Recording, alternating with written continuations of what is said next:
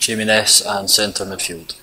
It's my first experience being here, but I can't tell you how impressed I've been with the place. It's been absolutely fantastic. Coming here, you can see just how amazing they are as people, as obviously like doing their job, and such a difficult job on occasions. And I mean, everyone's so bubbly and happy, and it's such a really nice atmosphere here.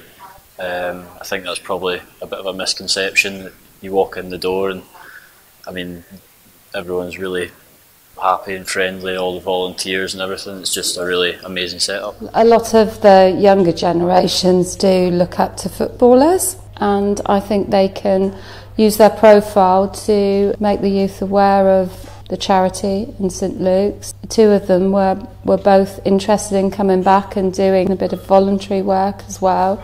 Just like to say a big thank you to Plymouth Argyle for sponsoring a St Luke's nurse.